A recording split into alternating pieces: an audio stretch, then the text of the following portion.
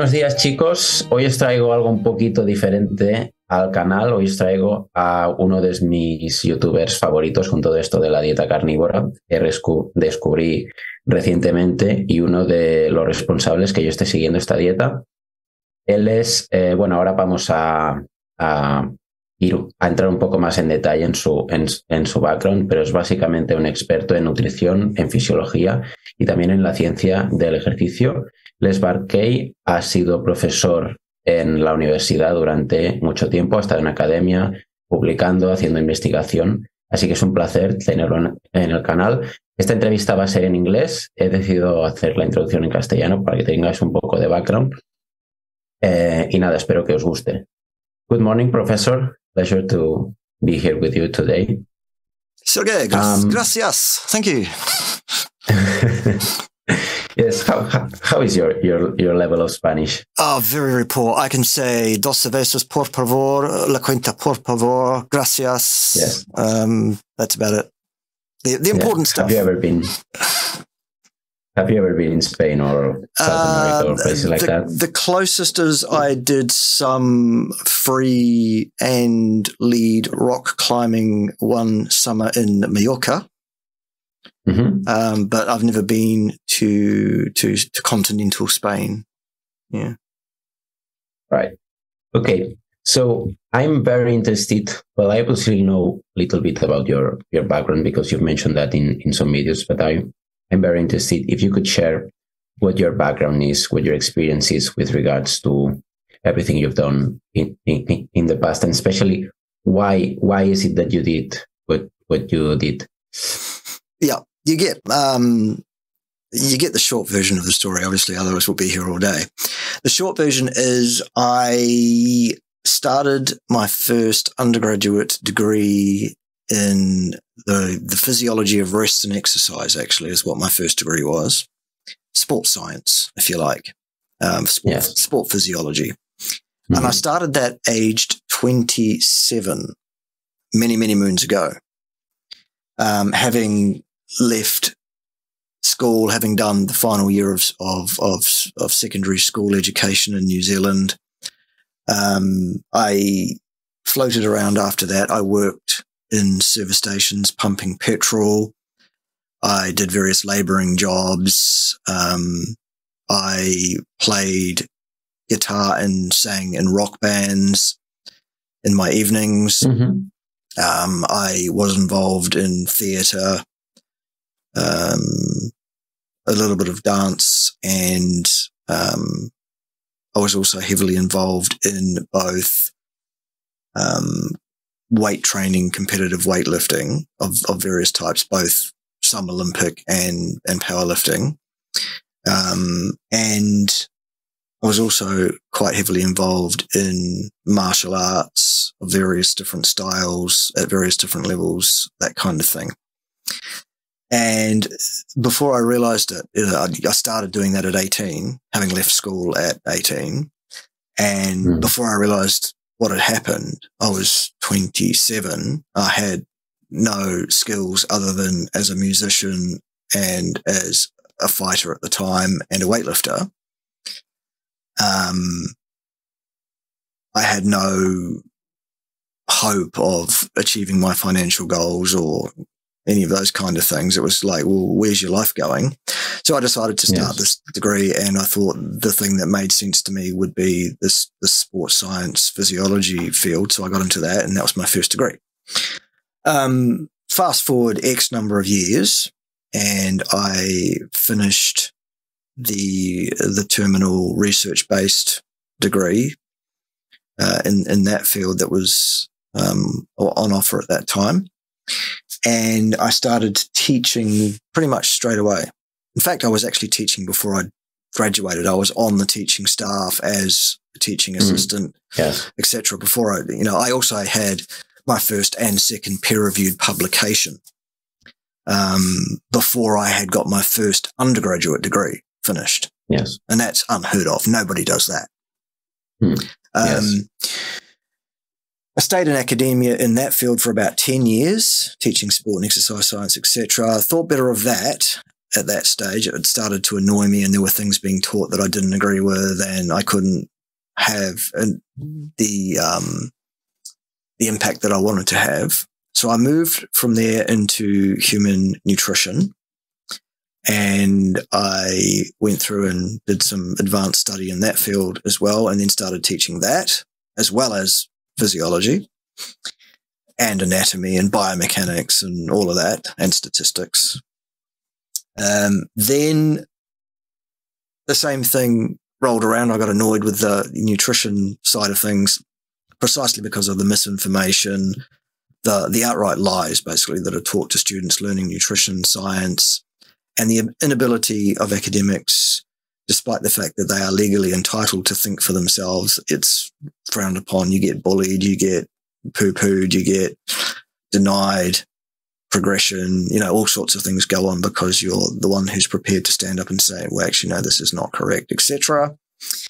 And then from human nutrition, in the last few years of my academic career before I resigned entirely and said, that's enough, I'm done with this, I actually taught what's called cardiovascular pathophysiology, which is a flash way of saying heart disease, atherosclerosis, that kind of stuff. Why does that happen? What is the underpinning cause of heart disease? That kind of stuff, etc.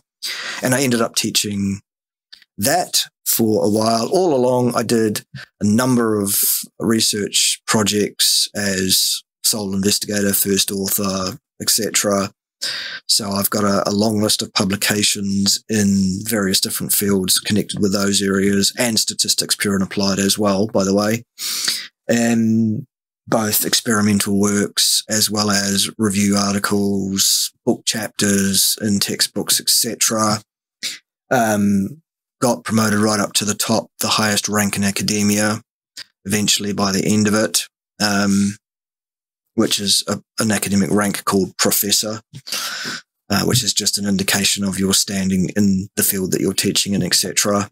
It doesn't denote any specific qualification, by the way. Yes. I do have 3 advanced research degrees, so fine, whatever, which is 2 more than most people. Whatever. It's because I changed direction twice. It doesn't mean I'm brilliant. It just means I didn't apply myself to various fields because they annoyed me. And that's a bit of a story of my life, really, in terms of that. End of 2018 academic year, I'd had enough. I was sick of it. The pay is pretty crap anyway, frankly, in academia. So I went, I'm going to go and do my own thing. I'm going to go and be a YouTube influencer. I'm going to consult with people privately and charge what I want to charge. And I also got involved in marketing a range of nutraceuticals, which are absolutely outstanding, brilliant, and indicated for all people. Everybody should buy them because they're great. And that's what I do now. So there you go. Mm-hmm.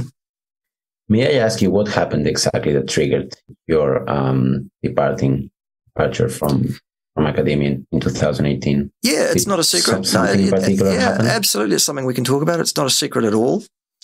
Basically, I was a rare sort of a creature in academia in that I questioned everything, including authority, firmly, very firmly. I was not prepared to be told this is what you must say and this is what you cannot say to a group of students, because the whole point of academia is that there are enshrined in legislation in all the Western nations that have university study. They all have a law or an equivalency of the law. It's called academic freedom, is the colloquial term of the law. That's not what the laws are called, but they're just referred to as academic freedom. What it is basically it says an academic, any academic, is free to hold and espouse any opinion they should see fit for any reason, be that popular or otherwise. That is very, very wide-reaching. That's very, very clear. It's very much like the First Amendment United States thing that says a person is free to say whatever they want. Tee-hee. Tee-hee these days. Are they, though? Anyway, legally, the wording is very clear, and it says an academic can say whatever he or she wants to say. whether it's popular or not, or even whether it's correct or not, actually. I made sure that everything that came out of my mouth during my 25 years in academia was absolutely correct and unassailable scientifically, precisely because I have a personality whereby I feel compelled to make sure that everything that comes out of my mouth is correct and indicated before it comes out. I don't just say things and then hope it's right, basically. So when I formed opinions about what the truth of something was, the way that something was scientifically underpinned or not, I was unshakable on those things. For instance, in nutrition studies, the curriculum document said saturated fat is bad for you and causes heart disease. And that's what I was expected to stand up in front of a group of students paying good money and say. Well, sorry, no, I'm not going to stand up in front of a group of people and say something like that because it is false. Saturated fat does not cause heart disease. Same deal with cholesterol. No, does not cause heart disease. I'm not going to stand up and say something that is incorrect. I'm going to tell them the truth. I'm going to show them what the science is and what it isn't, what it can and cannot inform on, and the underpinnings of the scientific discipline that we use to determine cause and effect for this, that, or the other thing. In other words, I'm going to teach students the thing they actually need, and that is the ability to think for themselves and apply the disciplines of science appropriately, correctly, robustly, so that what they say has veracity, not so that they are correctly parroting and regurgitating what they are told to think, which is very different. That gets under the bonnets, that puts a bee in the bonnets of people who want to really indoctrinate people rather than educate them. So I was a rare creature in the education industry in that I wanted to educate people appropriately.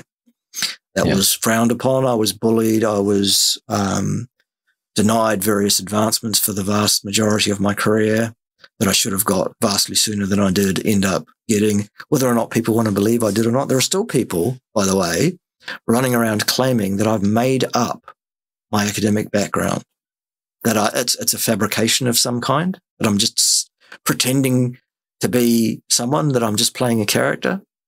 I am to some degree. I'm playing a bit of a character on my YouTube channel. I am being a certain way in order to garner views and clicks and create interest in what I have to say. But I'm still educating by subterfuge. I'm still actually saying, yes, and now that I've got your attention by using short words and abusing others that are wrong on the interwebs, now that I've got your attention, here is some education for you. Here is some stuff you need to know about science, some unassailable, correct stuff.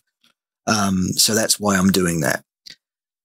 When I say, this is my name, this is my academic background, this is how many different universities I've worked in on 4 different continents over X number of years, and here is my academic ranking, I'm saying those things because they are a fact.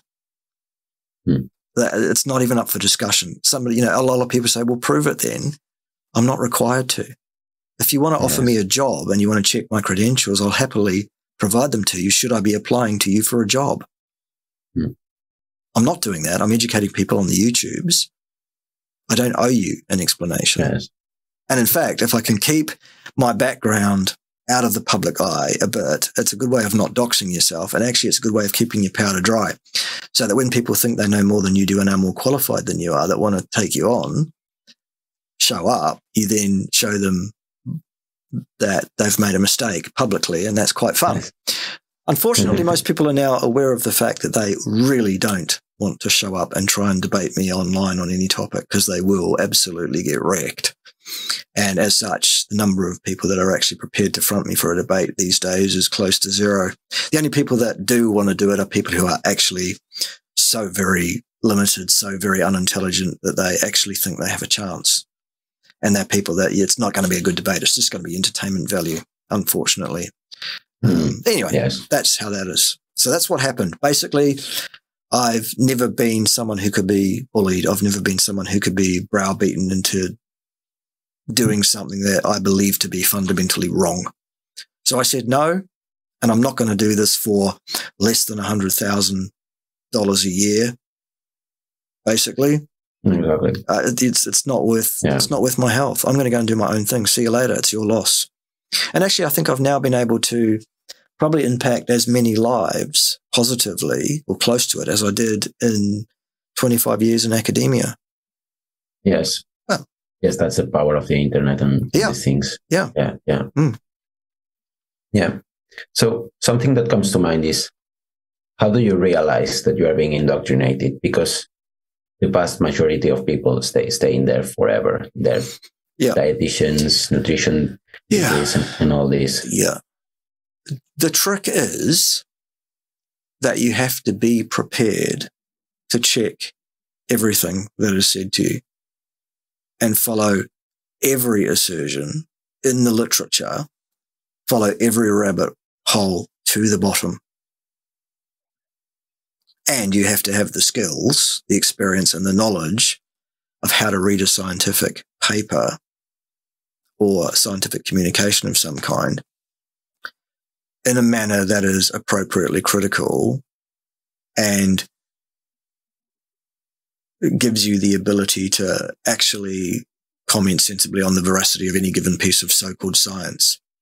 Because 99% of everything published is absolute rubbish. Complete rubbish. And the fact that a person can sit down with a scientific paper and read the words, look at the tables, how the tables appear, the pretty charts and things, and read the words and read the conclusions written by the authors who want you to feel a certain way about what their paper says. The fact that you can read those words doesn't mean you are competent to read that paper and interpret it appropriately, competently, and critically. Yes. Most people are not. Most academic people can't read a paper competently. Yeah. And also many so-called experts, they may be clinicians or something like that. Yeah. They are not used to all this research like procedures. Yeah. I mean, sorry to interrupt. Think about this. Science is litigated empirically. That means with numbers. Mm-hmm. Okay. The role of a scientist is to plan a study that is appropriate and fits the scientific discipline, i.e. that paper is capable of informing on the thing that the people want to conclude with regard to at the end. Then the scientist collects that data and puts that data in the paper, or a summary of that data. Here's what the data was. Here's what the results of this investigation were. Then what happens after that in the paper is there's a section called conclusion. And the authors say, this paper shows that. Why is that section necessary? If their job is to design a study that is capable of informing empirically on the question, providing some empirical evidence, some numbers, some proof of something, and they have appropriately executed that study, it being properly designed in the first place, here were the results and numbers, here are the charts and tables, should that not be the end of the paper? Why do we need a comment from the authors about what the numbers say? We can read the numbers for ourselves. Those of us who are competent to read numbers. That section, conclusions, that's where science has lost its way. That's where we get to indoctrinate you. We get to say, I'm the scientist, you're the mere reader. I'm telling you what my numbers show, because you couldn't possibly understand my numbers if you wanted to. My numbers are far too intelligent for you. Just read this conclusion here that tells you what my numbers say. And by the way, maybe I'll tell you who my funding sources were, who informed me on what to say in my conclusion, if you're lucky. Are people obliged to disclose any interest on their papers? These days, most decent journals will require a statement of conflict of interest. But they won't then turn around and read that conflict of interest, that journal author, and then on the basis of that turn around and say to a given author, I'm not publishing your work. You are completely disqualified from commenting on this topic on the basis of your demonstrated conflict of interest right here that you've just admitted to. The worst example of that I have ever seen is in a paper that is always cited by people antithetical to myself, those who are members, card-carrying members of the Church of Anorexia Vegana, for example, who rely entirely on an assertion that saturated fat or cholesterol or some aspect of saturated fat and cholesterol collectively are involved causally in heart disease, because they need to divert attention away from the destitution of their diet nutrition-wise and the fact that it destroys people's health, and they need to cast aspersions on a different diet to suggest that theirs is the answer somehow, when it's not. Anyway, that's for another day. There's a paper by a group of scientists who decided for themselves that they would call themselves collectively the European Consensus Panel on Cardiovascular Disease. There is no such panel put together by any government industry, formed board. Yes. And even if they were government funded, that doesn't mean they're not compromised, because they are still. But these are a group of academics working in various different universities around Europe and elsewhere, actually, who said, let's call ourselves the European Consensus Panel on Cardiovascular Disease. So they did that. And they wrote this paper, which they entitled Low-Density Lipoprotein Cholesterol Causes Atherosclerosis, or something very similar to that, in big text. In much smaller text, just above that in the top right-hand corner, it said opinion piece, which they don't point to. They just have big letters, LDL cholesterol causes heart disease. And then they run through a bunch of associative data sets, which they purport prove absolutely this cause and effect relationship, when no associative data set can actually inform on cause and effect. It is impossible. It cannot be done. That is anti-science, false, yes, whatever. And then at the end of their paper, it says conflict of interest. And there are like 3.5 full-page columns listing the multiple authors of this paper and every pharmaceutical company, etc., that has paid them millions and millions of dollars to come and give us a talk about cholesterol or whatever, or here is a kickback for prescribing statin medications to lower your cholesterol, the thing that they're claiming causes heart disease. I wonder why. And that thing got published. I have never seen a more obvious, bought and paid for piece of propaganda work in my life. Yes. And there are still imbeciles who want to cite that thing either at the general public or whoever is listening to any debate, or at me, and say, here, look, here's proof. What are you talking about? I'm like, where do I even start with this? I could start. In fact, I have done. I've spent many hours debunking that paper scientifically from start to finish. And it's like water off a duck's back.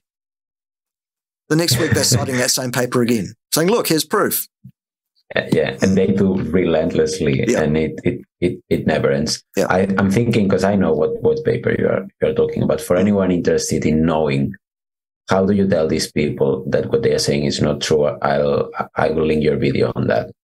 Cool. Because it was really eye-opening for me. You're welcome to check that. I think it's a good exercise.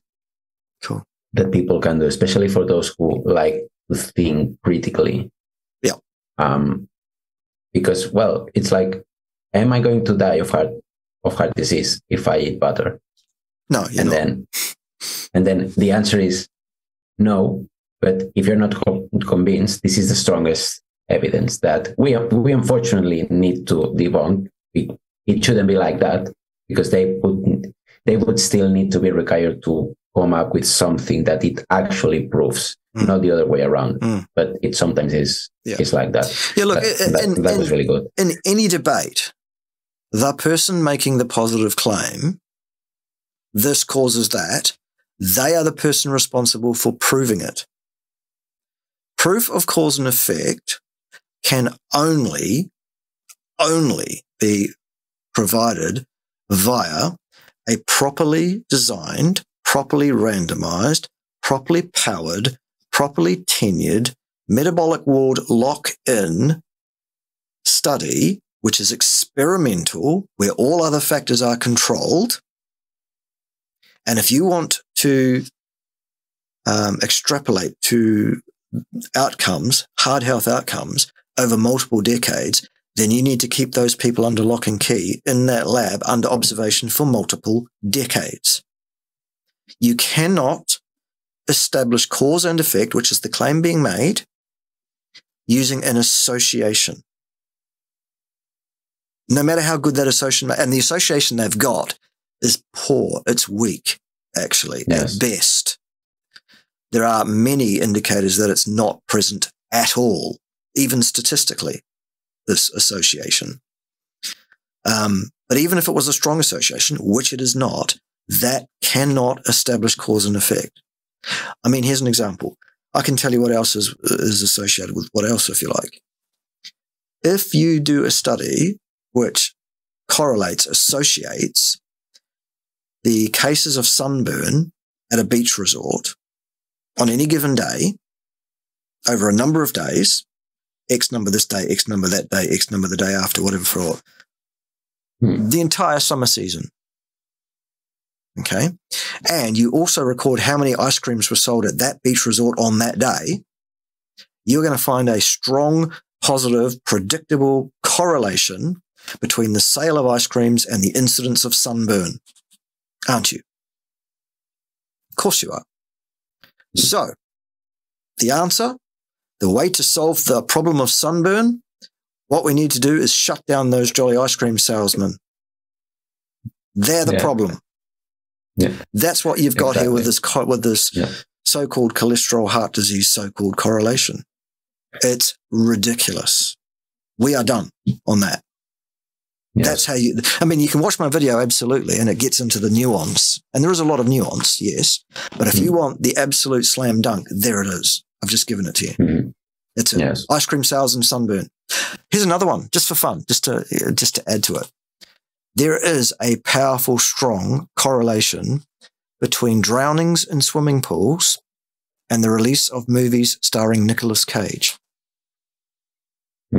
Should we ban movies starring Nicolas Cage? I think we should. But not because that will have any effect on drownings in swimming pools. Okay. Done. All right, one more. Every single time you see footage on television of a serious forest fire, every time you will see shots of firemen running around with hoses. Ergo, to deal with the scourge of forest fires, we need to disband these jolly firefighting brigades, don't we?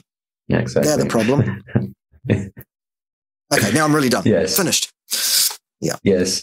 One other point I think it's very important here.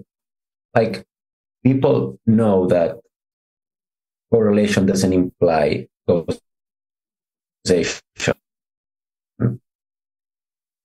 They know that they don't really use that because we obviously are still to, which is that you can dismiss causation if you don't find even an association. Yeah. Which means that if you can find a meta-analysis, say, of LDL and heart disease that doesn't even show an association, and those usually don't have any conflict of interest, then you can dismiss that. Yeah. So correlation cannot establish causality, but lack of correlation can dismiss it. Because if it was cause and effect, it would show up strongly. Yes. And it will show up always and with no doubt and as strong as that. And the fact is, it doesn't in the case of cholesterol and heart disease. Done. Yes, sadly, we are still talking about this. I think that they are going to try more and do more studies on that. And I think it's getting, I made a post on Twitter about that. The story is getting more sophisticated because they keep thinking that it's not good enough to keep convincing people that is true. And so now it's ApoB. It used to be LDL. Now it's ApoB. And at some point it's going to be LPA or any other marker that they can find. So unfortunately, I don't think this is over yet. No, but we'll be here to dismiss that. Yeah. Okay, let's move to diet now. I would like to know first, how is your current diet, and why in the first place you decided to do keto back in the day, and also carnivore? Yeah. Okay. So I started keto 27 years ago, because that was one of the time frames at which keto had a resurgence. It was in vogue before that and went out. I got on the bandwagon at that time about 27 years ago, and it drifted out of vogue again after that. I stayed on it pretty much. And again, it's drifted in and out several times since. It's something that comes around periodically. Keto is a craze that keeps coming back. I was also of a mindset to be supportive of whatever was in the minority and that most people weren't in agreement with. I was hardwired in me to be attracted to that. But I checked it out, because I check out everything. I checked it out thoroughly, very, very thoroughly.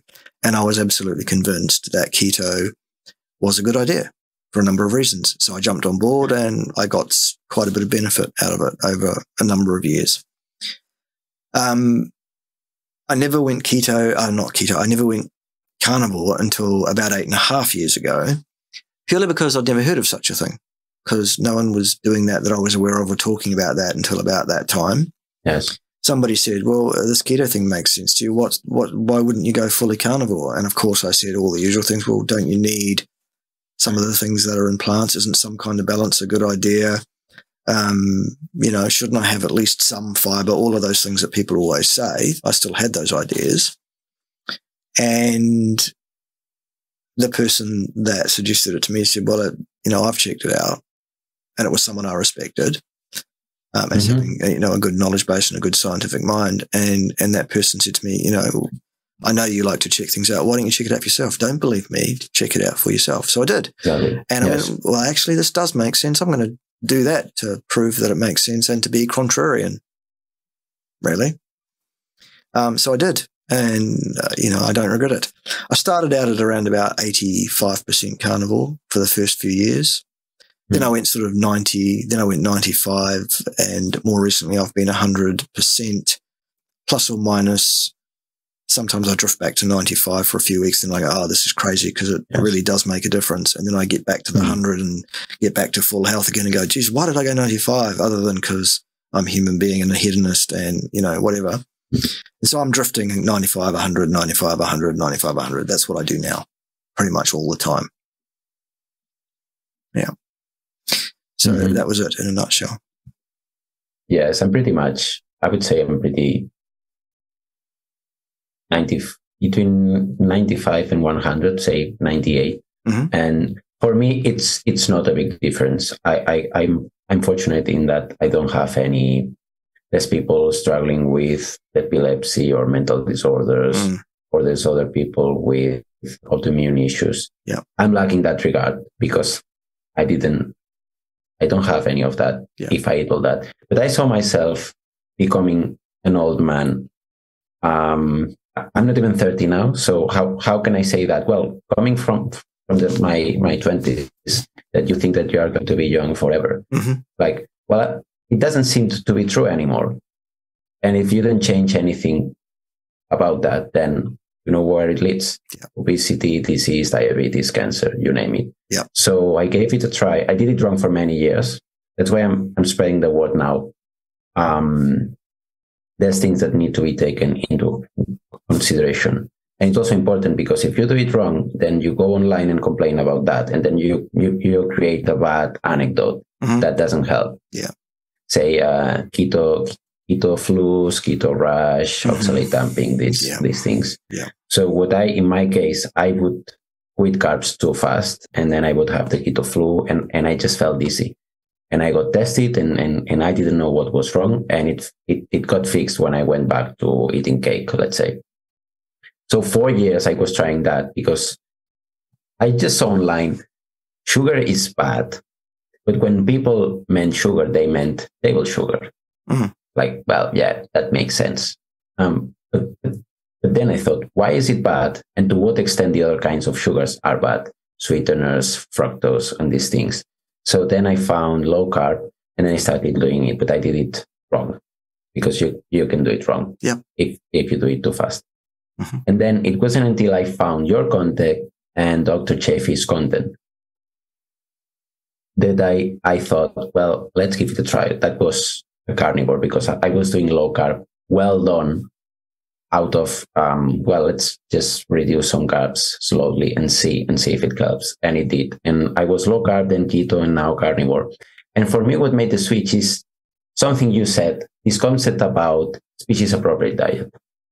Because if I say carnivore, then I'm like, well, why carnivore and not vegan or any other diet? Because in my eyes, it was another fat diet. So why not do vegan? Like, I need a stronger reason than that, other than, well, I like meat. And so when you said species appropriate diet, then it suddenly made sense that, well, every animal has a species appropriate diet. If they don't follow that diet, they eventually get sick. So carnivore helps people insofar it's our species appropriate diet. Because on paper, if you tell people, I only eat ribeyes and I feel best on that, and I don't know, 50 something. Mm-hmm. Like, I am off medications. I don't have any symptoms. I am better in this and that. It really sounds like a snake oily sales speech. It's like, what is going on here? It almost seems like a miracle. But when you make the switch about, well, no, this is how you're supposed to eat. So you should feel all right. People don't feel all right, and they think that's what's normal. So when I made that switch, then I went full carnivore, and I don't regret it one bit. And it's also surprisingly easy to stick with, contrary to what many people say. And I wanted to ask you, if someone suspects that they might do a lot better than how they are doing now, but they don't dare trying it, they don't dare using going low carb, keto, carnivore, because, well, cholesterol and these things. Mm-hmm. What would you tell someone that fears going there, even when they know about all the potential benefits? Right. Fear is an interesting emotion, and it can paralyze a person. Absolutely. I understand that. I think you've actually hit the nail on the head yourself earlier when you quite correctly suggested that a person who refuses to change direction will end up where they're headed. There's no two ways about that. It's not a risk. It's not a likelihood. It's not, any of those things. It's a definite outcome. You will end up where you're headed. And if that's not somewhere you want to end up, you need to change direction. You need to listen to people like myself who have checked this out very, very fully with a competent faculty of scientific reasoning, who can interpret what is and what is not evidence of this, that, or the other thing, and who is able within seconds to point directly to someone's conflict of interest that would lead them to lie to you. So when I say that the 100% carnivorous diet is species appropriate and species specific, there is no guesswork involved in that at all. None. Yes. If you want science about human nutrition, the last place you should look is in the area of science, the ring-fenced area of ideology known as human nutrition science. There is no science being done in that field. Science is experimental works, properly designed, properly controlled, etc., like I was talking about before, properly powered, properly tenured, etc., using genetically identical sets of twins, separated at birth, put in labs and locked in there, every aspect of their lives controlled except for the one thing that you want to make a cause and effect statement about. Failing that, you're not doing science. You're doing ideology. You're doing propaganda. Okay. What we need is hard science to inform us that human beings ought to eat meat and fat and not plants. So where do I get that from? There's no science being done. So what am I talking about? Well, here it is. Actual scientists doing actual science with actually scientifically verifiable experimental procedures have been able to extract collagen, which is a protein, from the long bones of human skeletal remains found all over the planet of all ages, up to over 100,000 years old. Collagen is very stable. It lasts a long time, and in it there are nitrogen atoms in the collagen. Nitrogen is a stable isotope. It doesn't radioactively degrade in the way that carbon does. Ergo, we can use carbon to date the bones. We know exactly how old these bones are using carbon. We can use nitrogen, a stable isotope, to tell us exactly how much protein they got from animal sources versus how much protein they got from plant sources. Ergo, we can reconstruct the macronutrient makeup of the diet of human beings going right back to over 100,000 years ago. Unequivocally, absolutely, slam dunk using actual science. We know what people did definitely eat. Absolutely, without question. To that, we add our knowledge of Darwinian positive and negative selection pressures, genetic drift. This is how genes are informed. This is how our organ systems are informed. This is how our biological system is built. These are our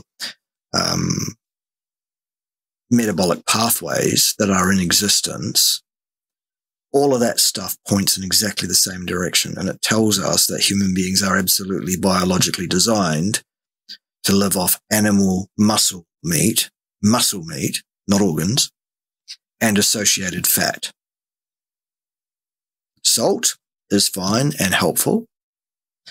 Butter, quite good for extra fat. Water as your beverage, pretty much. Rinse and repeat.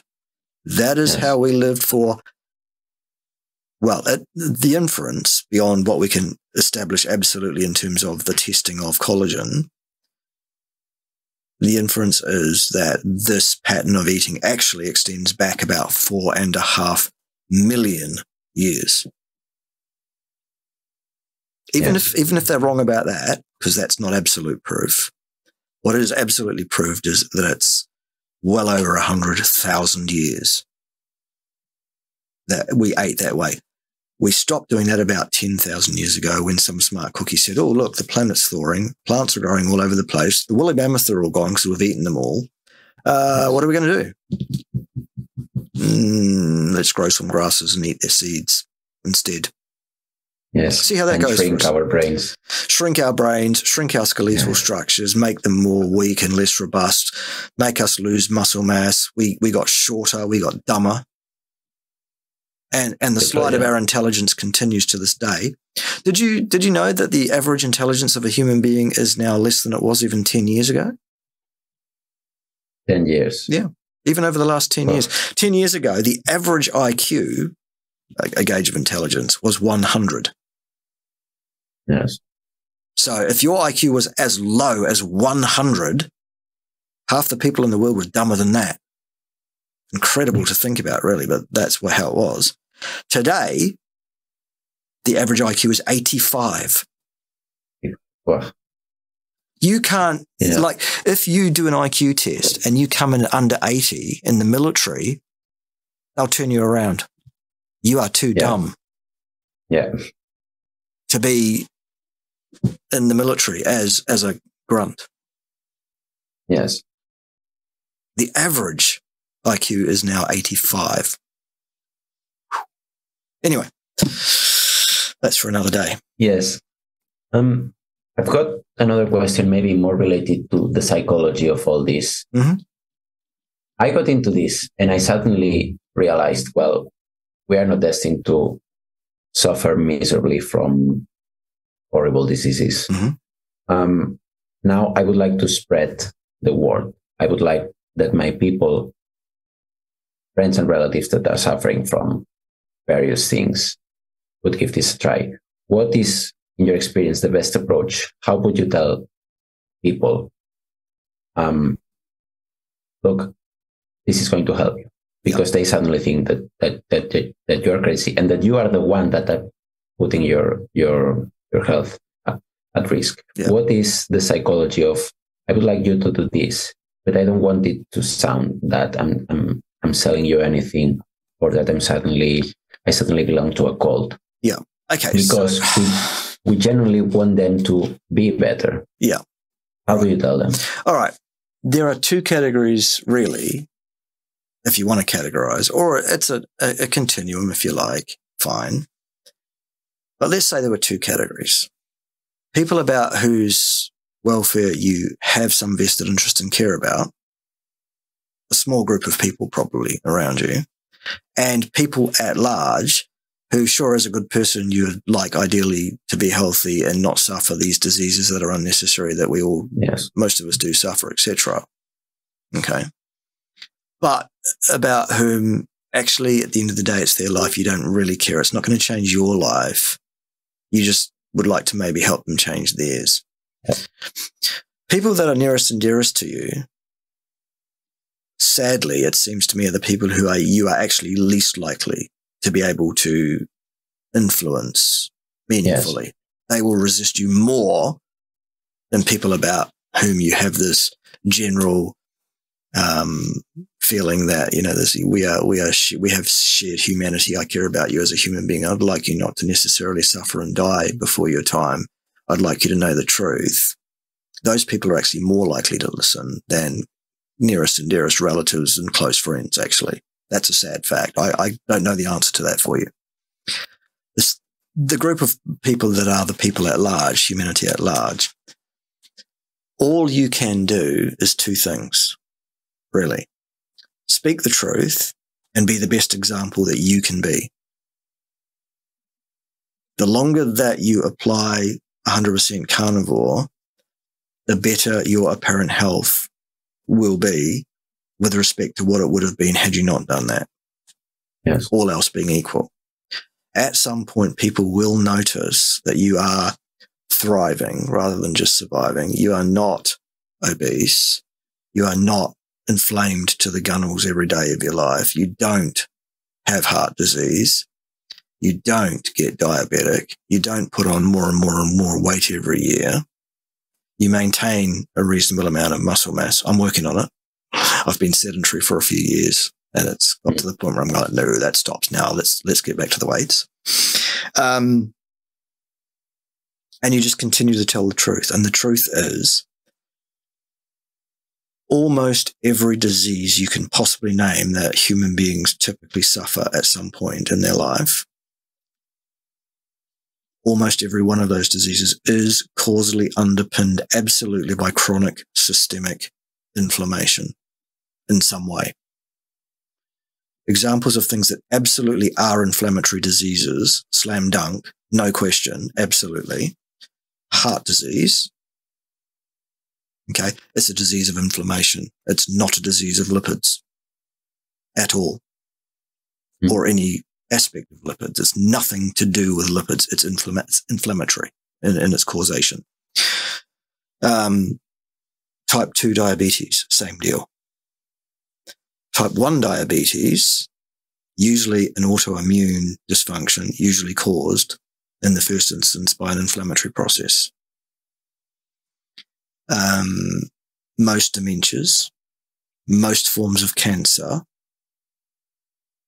all the big killers, the things that will kill a person, all inflammatory. Would you include there cases of Parkinson's disease and ALS, yes, things like that? Yes, absolutely. Pretty much almost any digestive disorder, inflammatory, autoimmune, etc. What is the single biggest cause of inflammation in humans? It is a diet which is inappropriate for your speciation. It is material, so-called food, being shoveled down your neck every day of your life that comes from the plant kingdom. Plants are not food for human beings. They are toxic, pro-inflammatory, gut-destroying, immune system aggravating, poisonous, non-food slop. You should not eat plants.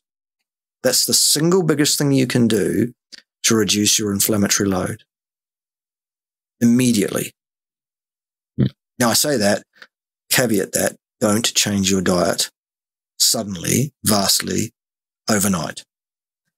Get to a 100% carnivore diet over the next 6 to 8 weeks. Slowly remove the plant material that's in your diet now. Don't drop it all out overnight. That will cause you a problem. I'll explain that another day if you need me to. Otherwise, we'll be here all night. Yes. I've suffered from that myself. So I see many people saying, well, I'm suddenly going to go carnivore for 1 month. It's like, yeah, maybe you won't like that. So best to avoid. One last question. Yep. In your mind, yes, when you are with your arguments in favor of a carnivore diet, keto diet, and all this, what is the conversation you've had with yourself with regards to, if you are to play devil's advocate, what is the best argument you think there is against all this? Right. I have searched high and low. I have tried very, very hard to find it, whatever an argument might be against a carnivore diet. Why did I try and find a reason why it's no good? Because one of the first things I learned in terms of the faculty of competent scientific thinking is that I understand my responsibility as a scientist. First and foremost, my responsibility as a scientist is to disprove myself. I must do everything I can within reasonable conduct to find a way to prove myself wrong. If I don't do that, I am not behaving as a scientist. I'm behaving as a propagandist, as a theologist, as a faith-based practitioner. So I have hunted high and low for a single argument that will hold any water even for a second, that suggests to me that I should do anything other than eat the muscle, meat, and associated fat of large ruminant animals mostly,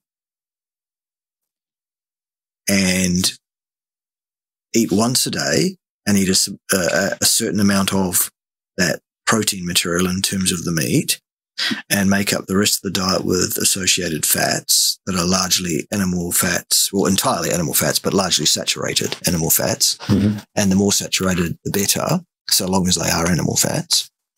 Yes. Drink water for my beverage and add salt to taste to what I eat to keep my electrolytes as they should be. That is appropriate. That is the most health promoting, the most species appropriate diet for a human being, all human beings. The only caveat to that is that there are some people who have damaged their metabolism and their health so badly in their previous standard Western diet, plant eating, omnivorous, or even worse, vegetarian or vegan lifestyle that they've had previously. Some people are so damaged that we can't put them onto a full carnivore diet without a much more protracted program of repairing their system. Some of those people do need to keep some carbohydrates in their diet, a very small amount, mind. But all things being equal, a person who has not hugely badly damaged their metabolism should absolutely, starting today, move towards a fully carnivorous diet, which they will get to about 8 weeks from now. No question. No argument against it. There is nothing that I have found that exists that convinces me in any way that there's any doubt that that is what a person should do. Absolutely. Without any question. Yes. None. I've asked you that question because I was dealing with a question I had in my mind. Why 100% and not, say, for instance, 70-30? Because the N15 data usually points to 70-80%. Yeah. So that's the question about, well, what about the other 20%, 30%? Yeah. And then I was thinking about that, and it's like, well, if you take a look at that 30%, and let's assume it's plants, why is that better than eating, say, steak and eggs? Right. It's not. It's not. So it just isn't. Yeah. So I don't even need to invoke any studies on fiber, the famous Paul Mason study, but we've got that if we need more about that. Yeah. So then there's the question, okay, why didn't they eat 100%? And then the answer is, well, they couldn't, but we can. So their environment is one of scarcity, and ours is one of abundance. Yes. So still that 20 or 30% is not is not warranted. Yeah, that 20-30% plant material that humans ate in antiquity was made up almost entirely from the fibrous roots of tuber-like things, not like potatoes and sweet potatoes and things like that we have today that we've selectively bred to be much bigger, much starchier, less fibrous than they were originally. We're talking spindly root type things, almost entirely fiber, which we were able to ferment a small amount of in our guts and get some short chain, 100% saturated, as it turns out, fatty acids from having done that. Yeah. There was no starch. There was no sugar to speak of. We got any sugar at all in the form of a few berries about 2 weeks a year.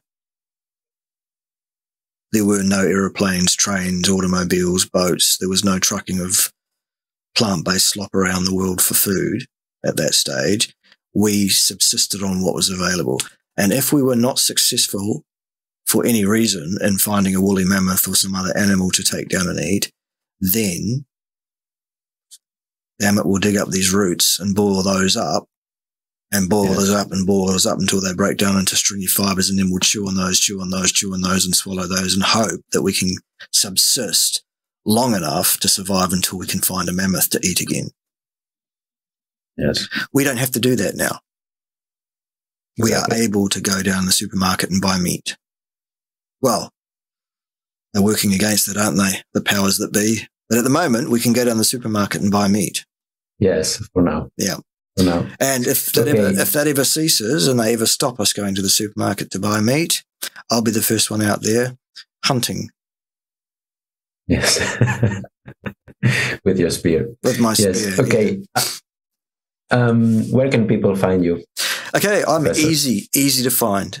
Very, very easy. If you go to YouTube, which is where most of my focus is in terms of my social media influencing, and you type in @Bart, B-A-R-T, hyphen K-A-Y, that will take you to my main YouTube channel. I have 4 or 5 other YouTube channels on various topics, which you may or may not find interesting, amusing, or whatever. All of those channels are linked under every video on my main channel, so you can find all those channels from there. I have an Instagram account, which is Bart_K_nutrition. That's pretty easy to find. I have a Twitter account, which is largely for my own entertainment and amusement, wherein I swear at people and call them all sorts of imbecile and whatever for saying you should eat plants and all that kind of stuff. That's just my release valve for it. It's a bit of fun, and it also just drives a bit of attention. Don't take it too seriously, or do. I don't care. It's no skin off my nose. I've got a Facebook page. If you like to go to that, it's Bart UK Nutrition Science. You can find that there on the face pages. Or if you don't go to any of those places, if you go to the search engine of choice that you use on a daily basis, be that the one that starts with G or another one, others are available for balance, and you type in my name, Bart space KAY, the first 10 or 15 pages of returns that come out of that will be me. You'll find me. Excellent. Okay. Cool. Thank you for being with us. My absolute pleasure. It was a privilege to share with you and to cross-pollinate and share the word still further. And yes, Spanish people, subscribe to all my channels. I'd love to have a larger Spanish audience. Gracias. Yes, exactly. Okay. One question about the green stuff. Yep. Because if you share with me the video, then you need to put that thing on first, right? Yes. Okay. Yeah. Okay. Absolutely. Let's talk about the green stuff. I'm still recording, so we can just add it or even just leave it on at the end. That's great. The green stuff is the nutraceutical supplement product that I was referring to earlier that I believe everybody should get involved with and get on straight away. Yes. What is it? It is a naturally occurring adult stem cell promoting chemical. It's actually derived, it's extracted from a blue-green cyanobacter that lives in this one lake in the US. And it's filtered up because you can't just dry cyanobacter and feed it to people because it's toxic and full of heavy metals and all sorts of nonsense. So we've got the company, it's not we, I'm just joint ventured with the company. They have a proprietary system of filtration that gets all the toxins and things out of it so that it's safe and clean and good for human consumption. And they also have a patented proprietary process by which they activate the ingredient that they extract so that it actually works. There are a bunch of other companies on the coattails of this company that are selling dried whole bacteria out of the lake. Doesn't work and it's toxic. You need this product from this company. We're the only company with the process to make it work, basically. What does it do? It causes your bone marrow to release your adult stem cells into circulation, after which those adult stem cells will do magics in your body. They replace tissues in your body which are worn, diseased, aged, broken down, dysfunctional for whatever reason, pretty much. When these stem cells detect a tissue that isn't functioning optimally well, whatever, they bind to it and differentiate into a new cell and replace the old one and dissolve the old one and it's out of here, basically. Absolutely magic. Powerful, powerful stuff. Absolutely everybody should take this product daily for that reason. It's obvious. And what I'll do is put a link up on the screen right now where people can go straight away and purchase it from Sergi. Actually, you don't have to purchase it from Wonderful. me. Get it from Sergi. Yeah, exactly. There you go. So that's our flagship product. There are several other products the company also markets which are synergistic to the main Stem Enhance product. They are an anti-inflammatory, a blood flow optimizer, and a collagen peptide supplement, which all synergize powerfully to really give you the best opportunity for your natural renewal and repair system of your body to work to its best degree and sort out any percolating health issues that might be going on in your body that you may or may not even be aware of. Get onto it. Seriously, it's brilliant stuff. I can't recommend it highly enough. I've used it myself for over 13 years. It's made a massive difference to my own health and my own life. I wouldn't be without it. Even if I wasn't joint ventured with the company, even if I wasn't going to earn a few dollars, literally, per customer who goes to Sergi's link and buys this product and supports what Sergi's doing in marketing this product. So there you go. Everybody should be on it and, get into it. That said, If earning money is more interesting to you than spending it, drop Sergey an email, and I'm sure he'll put his email or contact details in the show notes under this video as well. And he will tell you the means by which you too can be involved in helping us to market this product to end consumers and get paid for it rather than being a customer. If you want to be a customer, that's great. We'll have you. You bet. We'll love you. We'll love you. But if you want to earn some money, all I'm saying is there are opportunities available on a case-by-case basis. So give Sergey an email and he'll tell you about it. There you go. For how much time should someone try that until they see benefits? I always tell people that you need to commit in the first instance to 6 months at least before you even reassess whether it's doing you any good or not. This stuff is absolutely magic, but it's not a magic silver bullet that's going to work overnight. It takes time for your body to repair itself. Yes. You know, you need to give this thing a proper opportunity. And I believe that 6 months is what you should do. That's what I tell people. That said, we don't make any therapeutic claims at all. We don't promise you anything because we're not allowed to. It's an American company that follows FDA rules, and the FDA has decreed that we can't make any kind of therapeutic claim other than we're allowed to say what we can show scientifically cause and effect with experiments, and that is that this stuff does exactly what it says it does. It will cause your bone marrow to release your adult stem cells, more so than it would have done otherwise, significantly more so. Yes. And we do know that that's a good thing. Absolutely, there's no question. And if people are not happy, I think they offer a money back guarantee, which is always. Of course, the company stands behind the product. Absolutely, yes. Yeah, that's a great thing to have.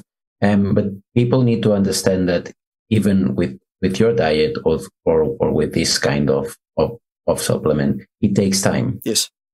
So some changes can happen in a few weeks, but some others won't happen in a few years. Sure. People suddenly say, well, okay, now I'm sold. When can I reap the benefits? And then some take time, unfortunately. Yeah. Here's something that I can promise you, based on what we understand scientifically, that you can benefit from immediately using this product. Here it is. Every single chromosome in the genes, in the nucleus of every single cell in your body, these chromosomes, they all have these ends that are like the thing on the end of a shoelace that stops the shoelace from fraying. When you're born, your cells have telomeres of a given length. That's several thousand base pairs. Then what cells do normally, once they've differentiated into an adult cell line, a heart cell, a skin cell, a toenail cell, an eyeball cell, whatever, not hair cells, clearly, whatever. These cells, these adult cells, will divide and divide and divide X number of times, depending on what tissue it is. Every time those cells divide, that shoelace thing, that telomere, gets a little bit shorter. When it gets to a certain critical short length, that cell line stops dividing. It stops renewing itself, in other words, which means that cell line will die off. It's one of the reasons that our tissues age, become decrepit, and we die at the end of our lives. It's a biological clock. It tells our cell lines how many times they've divided and replaced worn out cells without the help of an adult stem cell input. When the stem enhanced product releases an adult stem cell from your bone marrow and it enters your bloodstream, that adult stem cell has full length telomeres, because adult stem cells are an immortal cell line that have an enzyme called telomerase, which rebuilds the telomere length every time the stem cell divides in your bone marrow. You will die with the same number of adult stem cells that you were born with. unless you get heavily irradiated and that kills your bone marrow. Yes. Okay. So you can never run out of stem cells. But what happens as you age is your ability to release adult stem cells drops. It's part of the biological design. You're supposed to age and die to make room for a new generation of human beings. That's the way it is. What we're doing with this product, though, is we're encouraging adult stem cells, many more of them, to migrate into your blood and to bind with aged tissues and replace those aged tissues with new cells. Those new cells have full-length telomeres. Biological age of the new tissue? Like a newborn. Now, well, exactly. Now, I am not saying this product is a fountain of youth, because I'm not allowed to say that. But if you understand what I just said about telomeres and adult stem cells, what you will do is go immediately to Sergei's link, which is still up on the screen, and you will do one of two things. You will go, I want to buy this product as a retail customer, and you'll do that. Or you will decide to join us as an affiliate to the marketing process in your own right, as an independent business owner with the right to do exactly what Sergei and I are doing, which is to market this product to end consumers by whatever means, so long as you play within the rules. And you'll do that. If you didn't understand what I just said, you might do neither of those things. But I suspect you probably got it. Yeah? All right. That's the whole pitch on Sorol, really. It is that powerful. It is that important. You need to be involved yesterday. Yes. Anyway, thanks again for the opportunity to talk to your people, Sergei, today. I appreciate that. I hope that you got something out of it. It was a great talk, I thought. Stick around. Mm-hmm. I'm sure there'll be more great stuff on Sergei's channel coming up. What are you planning next? What are the next videos that's happening on your channel? My channel, it started as a way of sharing partly my journey and also partly the reasoning and the internal dialogue that I had with myself on why to do this, how to do this. And because I wasn't about to do it if I wasn't fully convinced. So my channel is about short format videos, where I outline in each of them ideas that hopefully can help people understand why this thing works, how to do it, and what they should worry about, what they shouldn't worry about, and in a way that's digestible, quick and clean, so people can say, well, okay, what about vitamin C? I don't know. Then I've got a video where I talk about that. What about cholesterol? This. Nice. Why does it work? Well, here it is. Awesome. And these are all questions that I was asking myself before actually doing it. So I am talking really to someone with interest in this, in doing this for their own health, and hopefully guiding them through the process that I went through before actually doing it.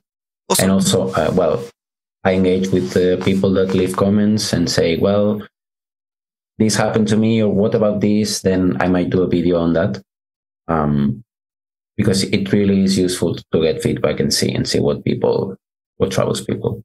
Awesome. So that's the idea. Sounds great. We'll look forward to that.